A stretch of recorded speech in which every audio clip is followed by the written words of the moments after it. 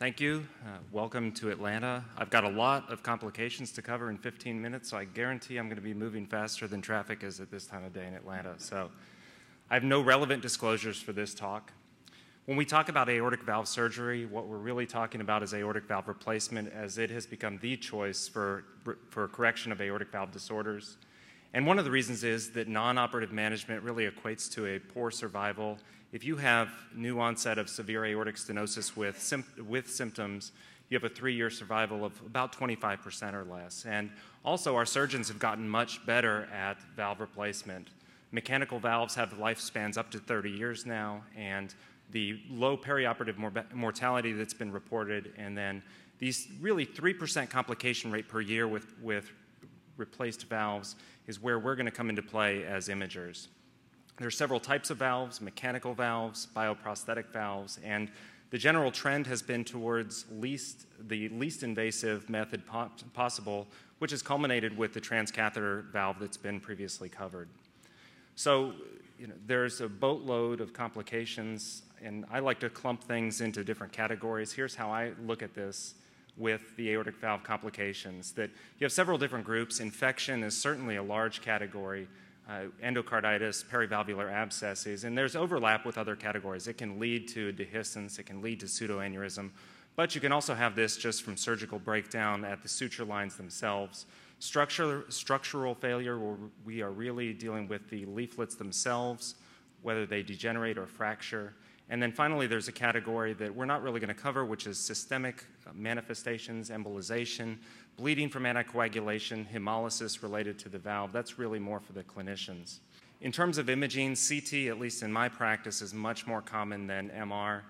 While ECG gating is nice, if you know you're going to encounter one of these, it's not necessary, as I will show you in several of these cases where the diagnosis can be made on non-gated CTs. So when I'm reviewing these cases with our surgeons or when I'm going over them with my residents, I like to preach an approach. Here's one that I use in these cases, really 4 questions to ask. And it's important to know what the original indication was. I think this gets into some of what Dr. Hope was saying with just aortic surgery, because oftentimes you see a valve, plus you see an aorta being replaced as well. If it's a bicuspid valve with an aortopathy, is this a redo valve? And similarly, what's the acuity? I think in general that we've encountered more complications in patients that undergo emergent repair, be it for dissection with hemopericardium, the get in, get out, save the patient, or patients with endocarditis, rather than these elective surgeries. The surgical technique is also going to be important, again, emphasizing know where your suture lines are. And then finally, what are their current symptoms? Obviously, this is going to lead you to a specific differential or diagnosis based on the symptomatology.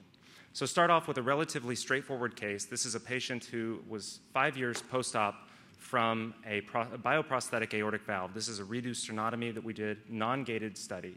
And the first thing you notice, this is a non-gated study. You see motion even in the chambers, but the valve leaflets are relatively fixed. So you can infer that they're not really moving that well because we're getting a good image of these valves.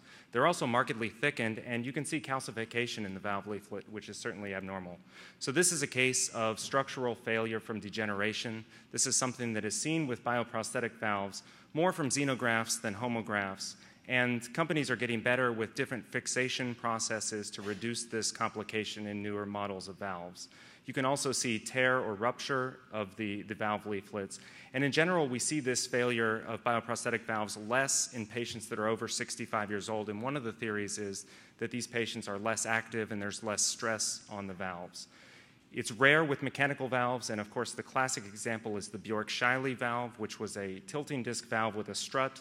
These struts would fracture, as in this case. You can faintly see here that this is the disc that has been dislodged and can embolize. The patient presented in florid heart failure. Here you see this is the disc as it's fractured. So as of 10 years ago, there were still 22,000 of these patients in the United States. So there's still several thousand floating around. You may encounter one. But in general, it's a very low complication rate even for this valve. But with other mechanical valves, this almost doesn't happen anymore. What you see more commonly with mechanical valves is going to be pannus or thrombus. This is a patient that presented after having an echocardiogram that showed increased velocities. We see decreased excursion of the posterior leaflet, and you can see the subtle little filling defect along the ring of the valve. Now, there have been findings that can be described with pannus versus thrombus. In general, though, I think that our clinicians believe that the clinical history, the acuity of the symptoms, this is more of gradual onset, the time since the implementation, this was several years after valve implantation, and also anticoagulation. If a patient comes in with a low INR, acute symptoms, then you start thinking thrombus. Here's just an example of a normal valve. You see almost parallel excursion of both of the leaflets. Moving on to another case, this is another bioprosthetic aortic valve 2 years prior, and the patient presents with fever. We again see leaflet thickening. However, this time we see it's eccentric and asymmetric thickening, kind of between the right and the left coronary cusps. You may be able to hallucinate that there's a nodule on the ventricular side. I think this is just more leaflet thickening. But this is really just endocarditis until proven otherwise. Endocarditis can affect bioprosthetic or mechanical valves. Within the first couple of months, you usually see staph aureus, epidermidis, contamination from a prior abscess, skin contamination, and then later it's more of a natural history like you would see with native valve endocarditis. With bioprosthetic valves, it's usually limited to the leaflets, and then with mechanical valves is where you start to see extension into the paravalvular tissues, abscess, breakdown, dehiscence, pseudoaneurysm. And in general, a good rule of thumb is fever is endocarditis in these patients until proven otherwise. As seen in this case, this patient was transferred for a negative transesophageal echocardiogram despite fever and bacteremia. Here we see on our gated CTA, there's clearly a nodule. This one you can clearly see is on the ventricular side, more common for vegetations. And so this was another case of endocarditis. And it's been reported that CT can be up to 97% sensitive for detection of endocarditis.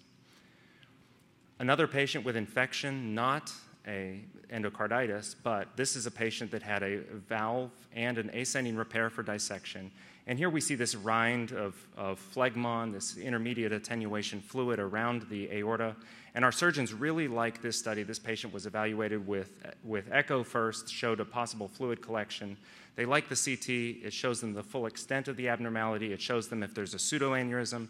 It shows them if the coronary ostia are involved in this case. So this is a paravalvular abscess, which he was treated with antibiotics for several months before he went for re-repair. So this can be subtle, as Dr. Hope was saying. You need to know the normal appearance of graft material. This is way too thick. This patient may be encountered on a PE protocol study in the ED when they haven't properly assessed the risk factors or what's going on with the patient. Another patient with infection, they had 7 months prior a valve replacement for endocarditis. Here we don't see a paravalvular abscess, but what we do see are these multiple complex pockets of contrast that communicate with the aortic lumen. So this is several. There were at least 2 or 3 different pseudoaneurysms as a result of infection causing breakdown of the tissue near the suture line. Now here's a pitfall. This is a patient that was actually transferred into our department with question of a pseudoaneurysm because they saw this asymmetric bulge near the aortic root on the axial images. This is to emphasize, always do MPRs. Look at this on a 3D workstation. When you reconstruct, you see the valve is nicely seated. These are the patient's native sinuses of Valsalva that were dilated. This is not a pseudoaneurysm. This was just a fake out. Similarly, getting back to the combined aortic valve and aorta repair, this is a patient that had had an ascending repair with a valve, and they were transferred in for what was billed as a recurrent dissection. We know this is not a dissection as the patient doesn't have an ascending aorta to dissect. They have a graft.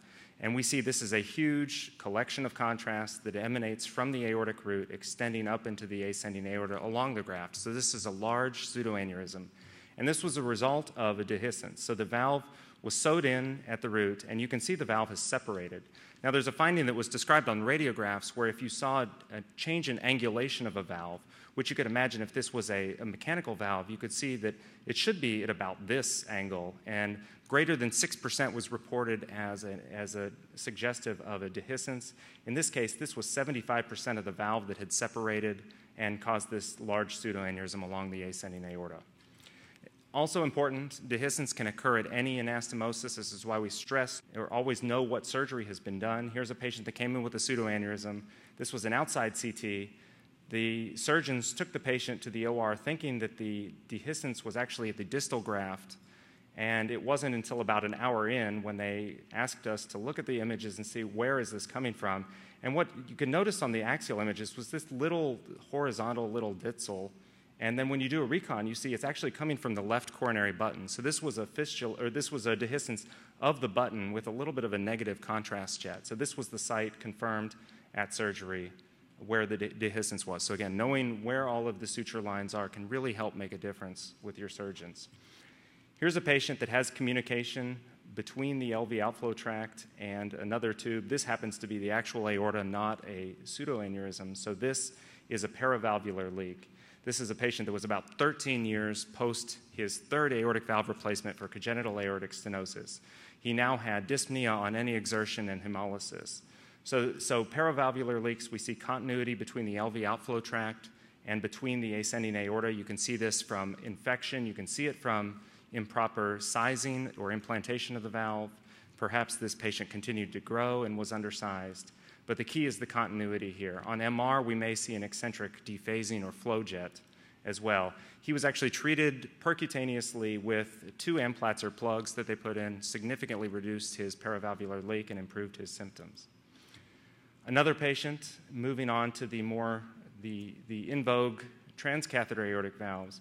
A common complication we see is the paravalvular leak. Here's an MR shortly after the procedure was performed, a patient who has this large eccentric flow jet. You can see it hitting the lateral wall of the left ventricle during diastole. We estimated on phase contrast imaging about a 35% regurgitant fraction, and they did a valve-in-valve repair to help close that off. And you can see subjectively the jet is less. On the follow-up study, the regurgitant fraction has decreased to less than 20%, mild in this case. And on his pre-op, he just had a non-contrast CT. You can see this chunky calcification along the mitral aortic curtain, which predisposed to this eccentric paravalvular leak. The undersizing of the valves, malpositioning, this calcification are all risk factors. And what we have seen, though, is improved valve sizing with CTA, as Dr. Bierhals referred to earlier.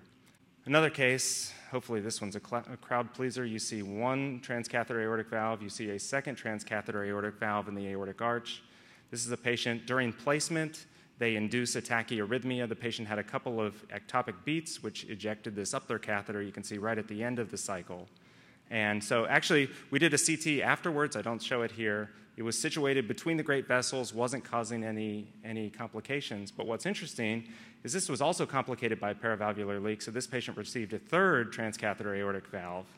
And I'll end with this. This is probably one of Atlanta's largest dissections. This is just a reminder that aortic valve replacement can be an independent risk factor for type A dissection. So again, knowing the history, this was probably a patient that had a bicuspid valve. He was done several years prior at an outside hospital, lost to follow-up except for his anticoagulation. I say probably, he probably had a bicuspid aortopathy, then has more of a chronic appearing type A dissection. You can see how thick this intimal flap is. But this is a risk factor, so again, when patients come in with chest pain, it's certainly something to think about. So thank you for your attention.